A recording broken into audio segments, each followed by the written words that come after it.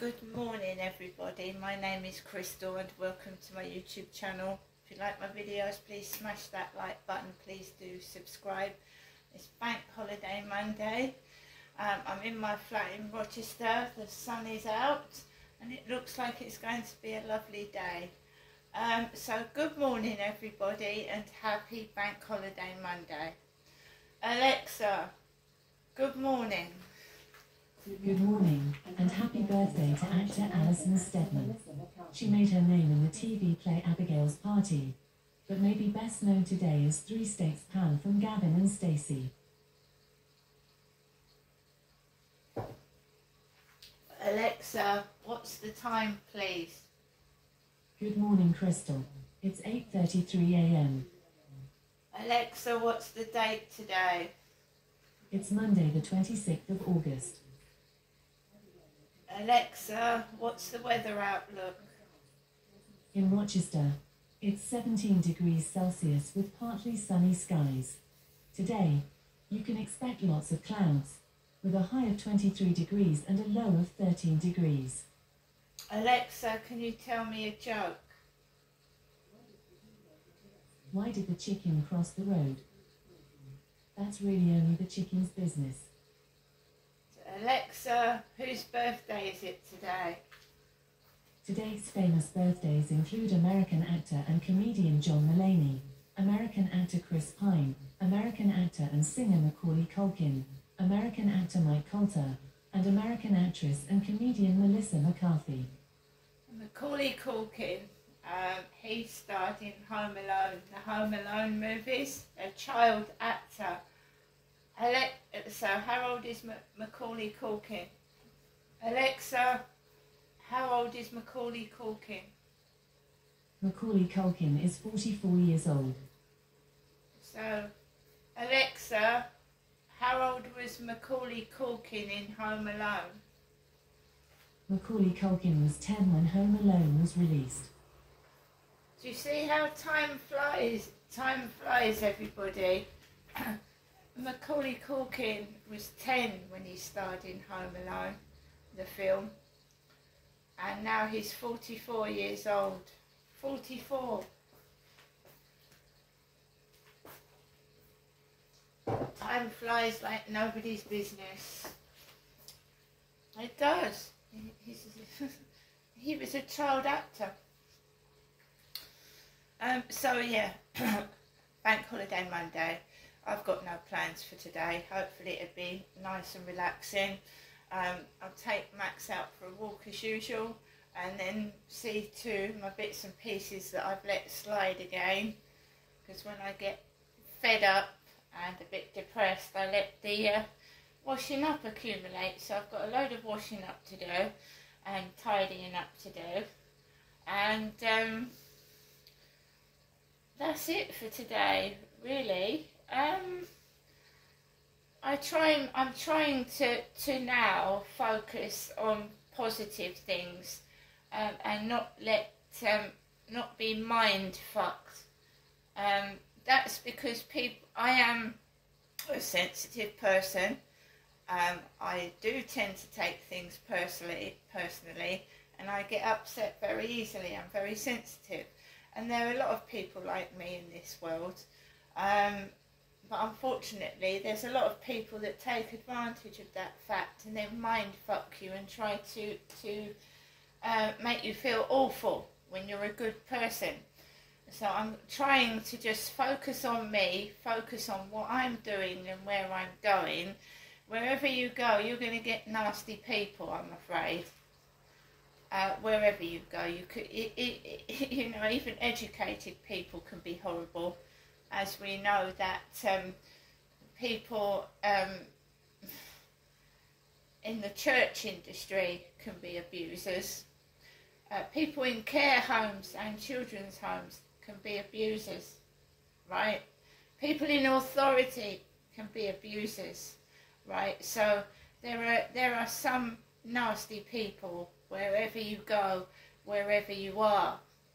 And these people manipulate and use your insecurities, and then, you know, you can get into trouble because they start to make you feel horrible about yourself, you go running to them, and then they take advantage of you, and that's wrong, right? I am one of these people that keep myself to myself, and it saved me as a child as well by being quiet and not giving them any, you know, like if you want to do that to me, I'm going to be stiff as a cardboard. Do you know what I mean? It saved my life on many occasions, just not talking and not reacting to their abuse. They get fed up because they like a reaction. And when I got upset last week, what I should have done is not reacted to it. But when you're under stress and you might not be feeling well, you can get triggered, unfortunately. And that's the whole point of that's the whole point. Oh, if we do this and we do that, that's going to upset her, and that's. And then I was just thinking to myself last night that if people don't like you, if they think you're horrible, they just wouldn't come anywhere near you. They wouldn't trigger you off. Obviously, they're doing it for a reaction. They're just for a reaction. Maybe they want to you know, after everything they've done to me, perhaps they want me to speak, you know. So I might be sat down watching the telly, and I might have been quiet for about 2 or 3 hours, and then you'll hear a load of noise and some, you know, some things that are said out loud, and you're thinking, well, if they don't like you, if they're thinking you're horrible, they wouldn't give a shit, would they? So they're just trying to get a reaction. A reaction.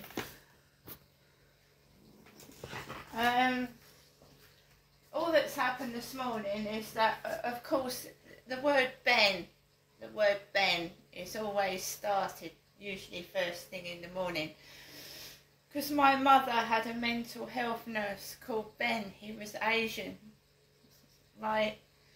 And I think she had this male psychiatric nurse for about 13 years, not me.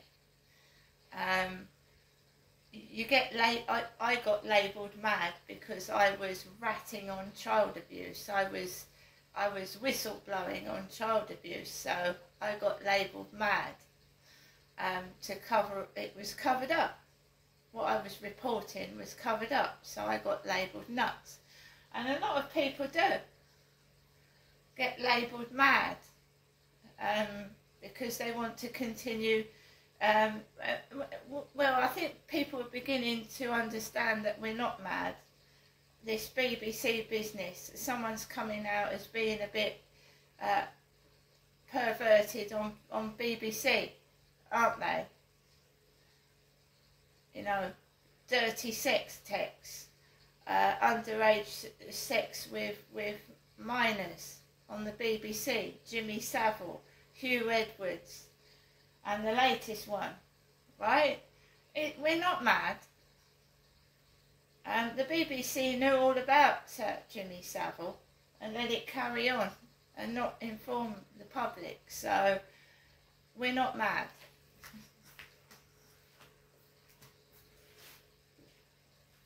We're labelled mad so that it's covered up and kept secret, and that what you say is discredited because people have labelled you nuts, basically.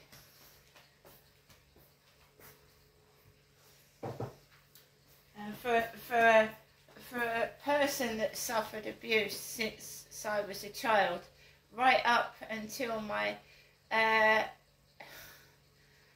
well, I was abused by my father when I came down in 2008. And who the fuck let that happen? Who the fuck let that happen again? And who was covering up what my father was doing? Who let him abuse me at these caravan parks? These caravan parks that he was taking me to in these holiday places, pretending that I was his wife so that he could continue to abuse me. And shops were involved. You know, supermarkets and supermarket staffs were involved in the abuse. And Tesco's knew who my mother was. Tesco's staff in Chatham knew who my mother was. So when my father walked me into Chatham Tesco's and one of the staff said to me, his daughter, "Hasn't your partner got lovely hair?" I said, "No, that's not my partner, that's my father." And my father threatened me in the supermarket. He went, "Shut the fuck up." He went, "Shut the fuck up." And you could see all these funny characters were in Tesco's. When I was in there with my father, there was a funny woman with a crutch. And she didn't look as if she needed a crutch, because she'd pick the crutch up and start walking fast without the crutch. So I know that sounds funny, but it's true. All these funny characters appearing in the supermarkets, the dwarves, the scooters, the bicycles going into supermarkets, the security not doing anything about anything. And when my dad used to just dump me, run off and dump me like he used to do to Jennifer, he used to dump my mother. Before I came down from Gloucestershire, my mum said that my father used to dump her in car parks, leave her in car parks and drive off. And they'd argue in the supermarkets. And you know, how comes I got swapped over with my mother? How comes I got swapped over with my mother? And who's responsible for swapping me over with Jennifer?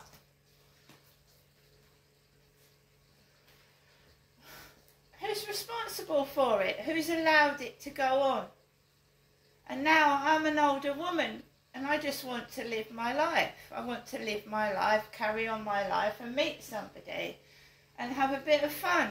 Who's done this to me? Swap me over with an old lady.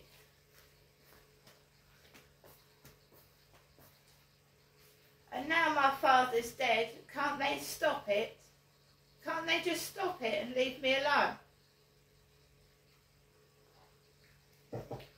It's all right giving me money. It's all right, like, you know, oh, here's a bit of money. You know, that doesn't cover up abuse, does it? Offering people money to shut their mouth. Offering people money to keep their mouth shut. And, you know, it's what's been done to me, it's a piddling amount of money anyway, isn't it?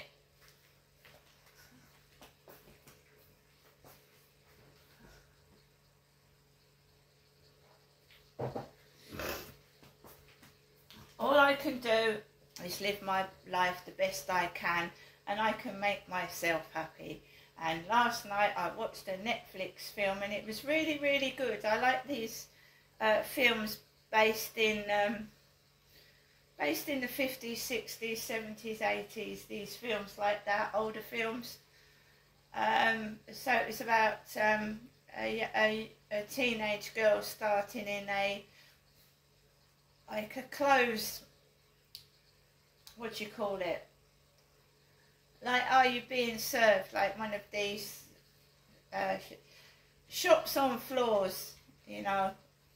They were selling dresses, and this girl was starting as a helper to these women in black, and it's called Women in Black. It's a brilliant film. I really, really enjoyed it. So I watched Women in Black last night on Netflix. Absolutely brilliant film, especially if you're a woman on your own like me and you've got nothing else to do. It's one of those films that's it's watchable, and there's no nastiness in it, and it was just brilliant. Women in Black on Netflix, absolutely brilliant film. Sat and watched that, and yeah, I just get on with my life.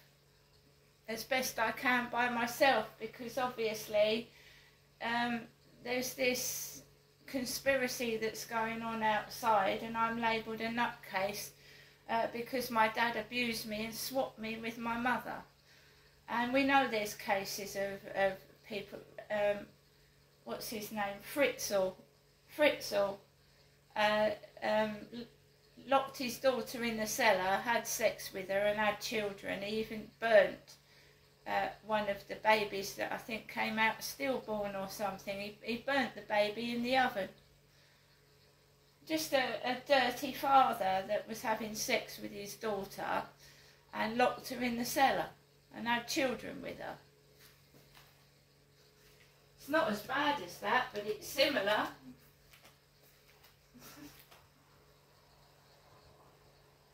Fritzl, Fritzl. There's men out there that are paedophiles and have sex with their daughters. It's disgusting, I know, but it goes on because it happened to me. And then when you try and go for help, they, you know, even to this day, a victim of that kind of thing is labelled dirty because they just don't want to do